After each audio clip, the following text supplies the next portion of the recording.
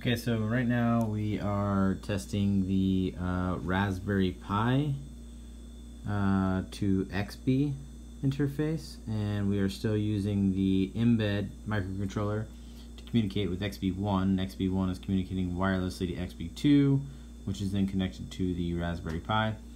We're using the Linux terminal to read the Raspberry Pi interface and transmit from the embed.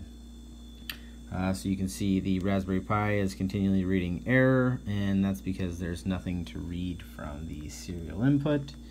So if we transmit some characters on the embed, we see the Raspberry Pi is still erroring, but we are transmitting from xbee1 and receiving data on xbee2. You can see by the LEDs, specifically the RSSI LED illuminating, and then you can see the data out and corresponding data in LEDs flashing on xbee1 and 2. So we are getting data transmission, still having some problems capturing that data on the Raspberry Pi from the xbee here through this serial connection.